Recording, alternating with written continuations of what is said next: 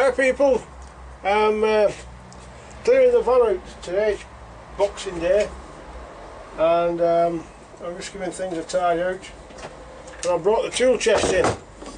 This is not, well, I don't normally carry this in the house, I leave it in the van. Anything in here is tools in here that you don't use all the time, you put them in the van if I need them. So there's a couple of trays on top, just full of bits of nuts, bolts, screwdriver ends, little bits. That's a toilet seat nut, tightener up a odd nuts, washers, and there's a gas box key. Things that you don't use every day, but you sort of know where to find them if I need them. Bit of 10mm rod, self-tapping screws, all that sort of stuff. And this one, I keep odd drills. I've drills kept in my drill box and all over the van. These are, most of these are ones that have become dull or have renewed. And I've thrown them in here because if you ever lose your best one, you can come in here and get another one. So anyway, that's the top lid. Then under that is the top tray. And in here there's all sorts of it. Hammers, auger for the SDS drill. No, that isn't for the SDS drill, that's for a normal chuck. That's an SDS bit. It's the chisel for one. No motor cutters. Old pipe slices. Of course this is the same, when I buy a new pipe slice I throw the old ones in here. Because if you lose your new one then you've got that one to come back to. That's a tap spanner. It comes in handy at times when your basin spanner won't fit and you're struggling with your drop jaw on. There's all sorts of little bits of things on this as well.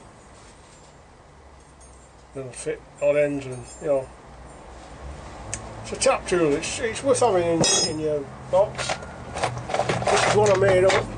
This fits the tap nuts. That fits half-inch tap nuts. And on the other end, I've had welded a socket.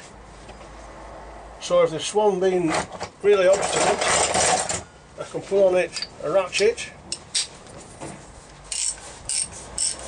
and if that doesn't move it, if the tap's stuck and that doesn't move it, then it's not being moved, it's stopping there and the basin's coming out of the new basin.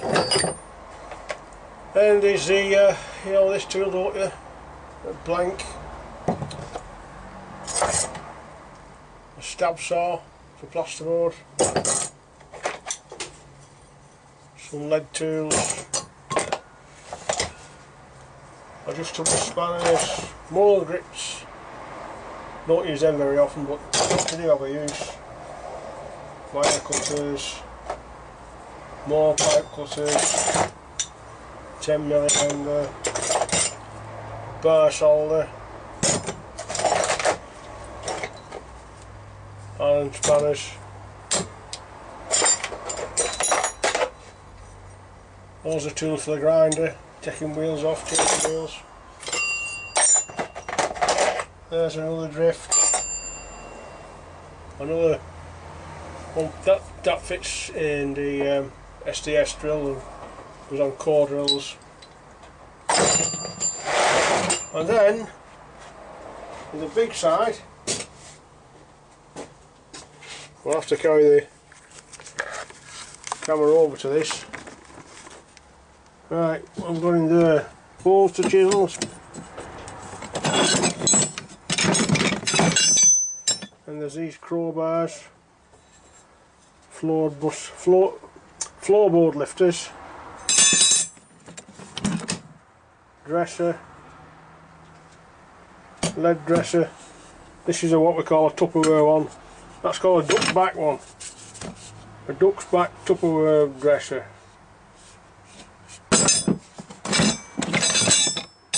We've got spur, Rothenberg blowtorch this, mallet, one power,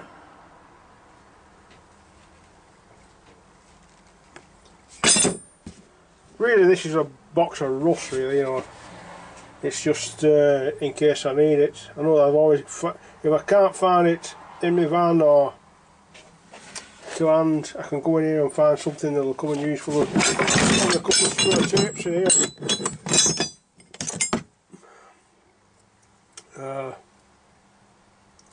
That's the joiner's tool.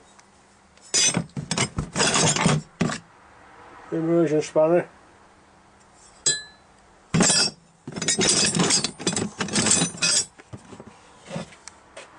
That's about it really.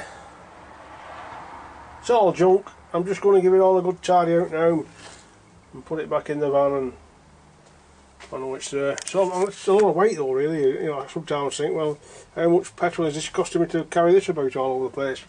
I don't know. Anyway, I'll see you later.